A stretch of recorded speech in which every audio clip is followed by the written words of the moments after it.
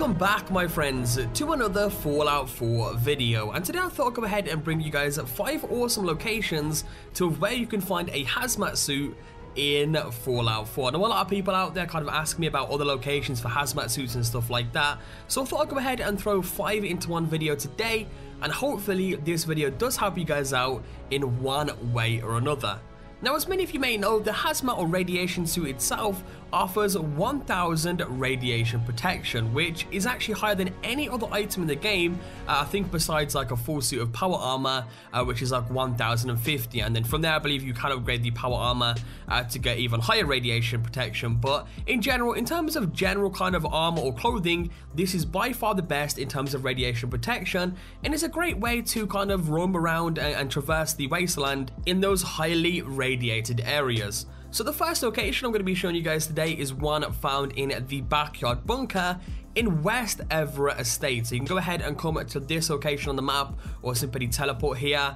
And basically, when you first go to the West Everett Estates, there's going to be a bunch of houses and destroyed buildings and stuff, and there'll be a bunch of mutants around the area. You're going to want to go ahead and take the majority of those out. A lot of these houses do have quite a few pieces of loot in as well, that you may be interested in going ahead and looting there. And you'll come across one specific super mutant known as Hammer. Now, he'll be in a house, and once you've killed Hammer, basically the house that he comes out of, right next to it, you will find the backyard bunker.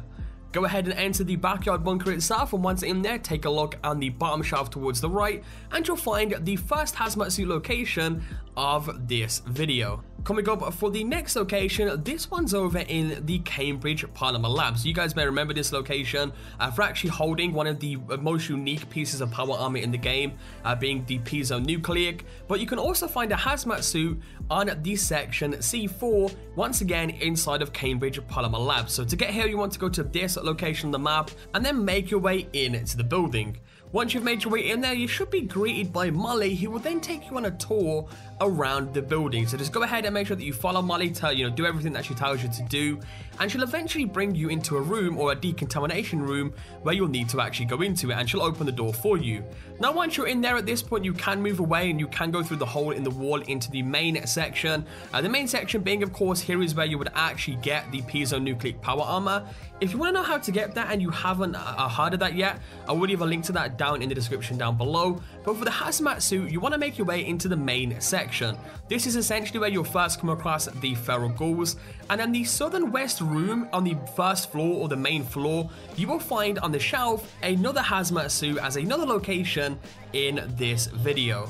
Coming up for the next one, this one's actually the easiest one to obtain in my opinion, and this one's over in Hugo's Hole. Now, you'll find Hugo's Hole located right here on the map, but for the video purpose, I did actually teleport to the Dunwich Borers. Dunwich Borers is more of a known location, I guess you could say. So from the Dunwich Borers, Hugo's Hole is literally just next to you if you teleport there. And you want to make your way through the main area. You'll find a bunch of like traps around when you're going through the main area itself.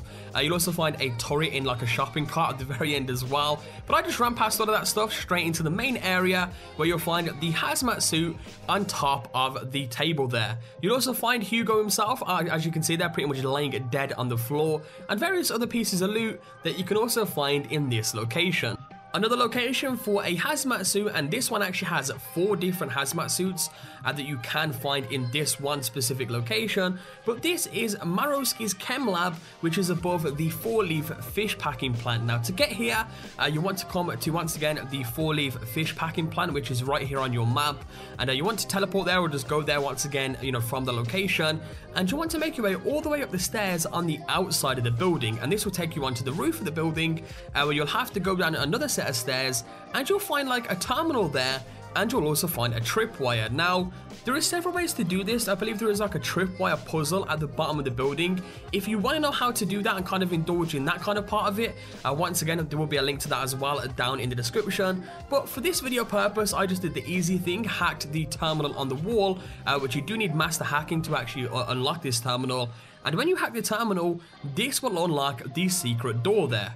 Go ahead and enter the plant or the chem lab itself, and you'll find 4 people in there wearing hazmat suits. Go ahead and kill all 4 of them, and of course you can loot all 4 of them there for their hazmat suits for you guys to actually keep. And for the final location today, this one is actually sold by Becky Fallon in Diamond City. Now, of course, Becky Fallon is a clothing merchant who runs Fallon's Basement, which you'll find in Diamond City, exactly where I'm going right now. Just go ahead and speak to Becky, then barter with her, and she'll be selling the hazmat suit for a very, very cheap price to you guys as another location that you can get this from very early on. And that, my friends, is a wrap up of this compilation video today. Hopefully you have enjoyed this video, or at least did find it helpful. If you did, be sure to let me know by leaving a like down below, guys. Your support, of course, is always greatly appreciated on the channel. As well, subscribe if you guys are on around for top 5s and top 10s on Fallout, and I'll catch you guys next time with a brand new video. Peace out.